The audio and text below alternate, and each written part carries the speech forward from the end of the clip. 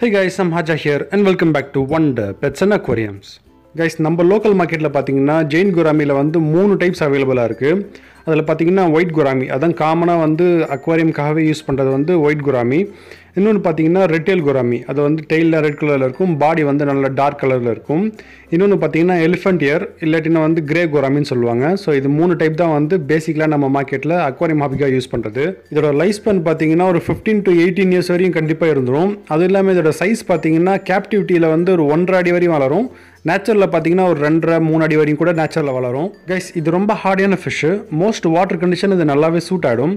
இதோடைய டெம்பரேச்சர் பொறுத்தவரையும் ஒரு 28 to 30 டிகிரி டெம்பரேச்சரில் நல்லாவே சர்வே ஆகும். நான் 34 டிகிரி டெம்பரேச்சர் வரையும் அந்த டெம்பரேச்சரை டாலரேட் பண்ணிக்கும். ஸோ இதோட கேரிங் பொறுத்தவரையும் இதுக்கு நீங்கள் ஒரே ஒரு விஷயம் மட்டும் கண்டிப்பாக செய்வீங்க அப்படின்னா ஜெயின் குராமியை தாராளமாக சூஸ் பண்ணலாம்.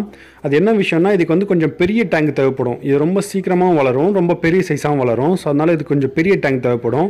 அது மட்டும் நீங்கள் கொடுப்பீங்கன்னா தாராளமாக நீங்கள் வந்து ஜெயின் குராமியை சூஸ் பண்ணலாம். ஃபில்ட்ரேஷன் பொறுத்தவரையும் நார்மல் ஃபில்ட்ரேஷனே போதுமானது தான். இது ஒரு செமி அக்ரெசிவ் ஃபிஷ்ஷு, அது இல்லாமல் ரொம்ப பெருசாக வளரக்கூடிய ஃபிஷ்ன்றதுனால ஓரளவுக்கு பெருசாக வளரக்கூடிய ஃபிஷ் கூட நீங்கள் வந்து கலந்து விடலாம்.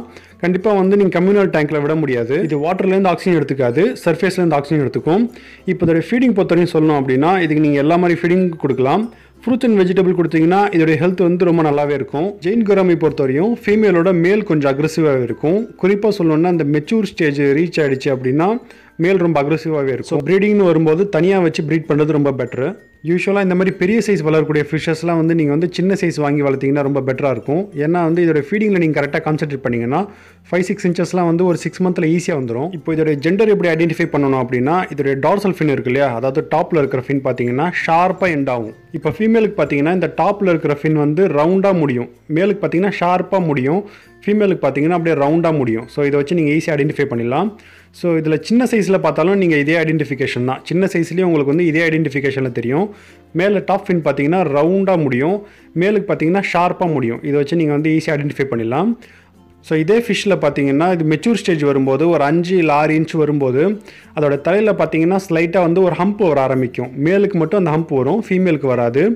மேலுக்கு பார்த்தீங்கன்னா வந்து லிப்ஸ் வந்து ரொம்ப திக்காக இருக்கும். ஃபீமேல் கம்பேர் பண்ணும்போது மேலுக்கு வந்து லிப்ஸ் திக்காகவே இருக்கும். நான் சொல்கிறது கொஞ்சம் மெச்சூர் ஸ்டேஜ் வரும்போது ஃபீமேலுக்கு வந்து லிப்ஸ் திக்காக இருக்காது, ஹம்பு சுத்தமாக வராது. இதை வச்சு நீங்கள் ஈஸியாக ஐடென்டிஃபை பண்ணிடலாம். கைஸ், இந்த வீடியோ பிடிச்சிக்கும் நம்புறேன். வீடியோ பிடிச்சிருந்தா லைக் பண்ணுங்கள், யூஸ்ஃபுல்லாக இருந்தால் சப்ஸ்கிரைப் பண்ணுங்கள். தேங்க்யூ ஃபார் வாட்சிங்.